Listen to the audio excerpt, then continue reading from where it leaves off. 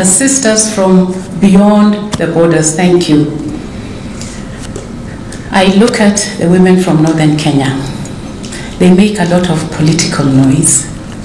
You are strong, you are smart, you are educated, and all I can say is that women from Kenya should look at you and pick up many, many leaves from what you ladies do, because despite all the challenges that you are facing, I said we all face the same challenges, but for some reason, yours are a bit more challenging than ours, I suppose, because of culture and religion. We should all borrow a leaf from you and your tenacity. I'm going to take it back to Vihiga, and when I'm walking around the country, you'll see a different Tessie.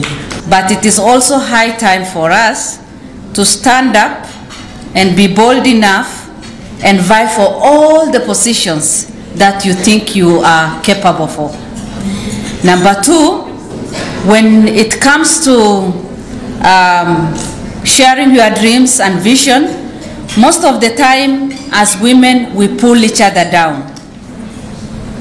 And because we have no time to talk a lot, I just want to plead with you. Let us not pull each other down. Instead, let us hold each other's hand and walk this tough journey with one another. But what I want to talk about tonight is that this is a very precious meeting tonight. Umi, I want to say thank you very much for bringing us together.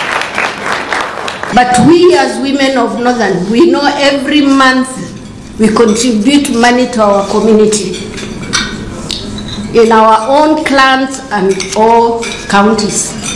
Why don't we come together at Northern Kenya, contribute to one basket where we can help women and challenges that we go through?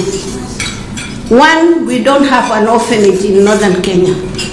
We don't have old age homes or safe houses for the women who are waiting for Qadi's resolutions when they go to report cases in the Qadi. Where will they stay if they are coming from pastoral community? They don't have where to stay. We really need to have these homes, safe homes for women. And if we come together, we can still contribute on these things and challenges our women face. I'm very happy to be here tonight with you. And it's because there are people who start the journeys, and then there are people who take those journeys and make it even better. So Umi, thank you so much for inviting us. Of course, I was the first PS from northeastern Kenya, but before me was our sister PS, Amina, Ambassador Amina Mohammed, but she comes from Tessie's backyard, but we still claim her as ours, right? Yeah, so she was the first PS. I saw her and I said, I need to follow her footsteps, and alhamdulillah I made it, and now Umi has followed my footsteps, and I'm very happy, and I know that more and more opportunities will be open for us as we go along. But as we open that door and we let our sisters see us in those positions, everybody who is here in a position of leadership is mas'ul.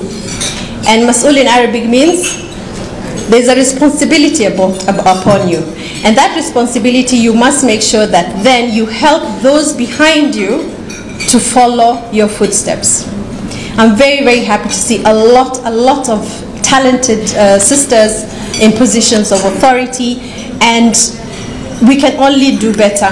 P.S. Umi, you've started this journey for us, and I'm really, really proud of you, because this organization, Northern Kenya Women Leaders Caucus, is something that should have been done long time ago. I want to take this opportunity once more again to thank PS Umi for inviting us here. Indeed, it's a pleasure to have all our sisters, elder sisters, younger sisters here. As women from Northeastern, we are privileged to have opportunities from this government, and we want to thank His Excellency the President so much for giving us this opportunity. PS Umi, I know this is the beginning, and we are requesting for more sessions so that as women from Northeastern, we can strategize and come together and see the way forward. We have very strong women from Northern Kenya. Actually, we are the backbone of Northern Kenya, if I may say that. Today I'm here to thank our peers, Madam Umi, for inviting us and at least starting such an initiative so that as the leaders, women leaders from Northern Kenya, we can move forward and empower ourselves. Your Excellency, Mrs. Mudavadi, I would like to invite you to come to my county. I see what you are doing in other counties, working with other first ladies, especially for the maternal and newborn health. So you are invited. Please come to our county. Anytime, we'll be glad to host you. Just want to thank Umi Bashir for inviting all of us here. Were it not for her, I don't think we could have met tonight. Umi, thank you so much for remembering your sisters and the mothers and calling us here. Trust me, today, when you're given something, and with due respect from our sisters from other areas, today they can get 7 or more governors. Up to today, we don't have a single governor. We don't have a single constituency MPs. It's up to us to hold our hands, come to the table and fight for these positions. There is no position that will be given while sleeping. I want us to raise our hands, forgive each other, say high five to the person next seated to you and say, I've forgiven you. Okay? Yes. In fact, this is a milestone you have started. I appreciate you. Because this Northern Women Caucus, in fact, when I came in, I saw the word. I saw, there's this caucus. It is my first time. Sure. So let it be bound. Let's have supportive so that we have, because if we have such platform, we can go far together. I thank our PS to be hosting us for this IFTAR, and it is a good step ahead that we are moving ahead. Thank you. That our gatherings here, I can say it's our social gender inclusion. As women of Northern, we have a lot of problems and challenges, including poverty, education disparities, gender-based violence, harmful cultural attitudes, among many other challenges. I hope this IFTAR is our achievement for our social talk so that we can comprehend any challenges that you have with the office of the PS.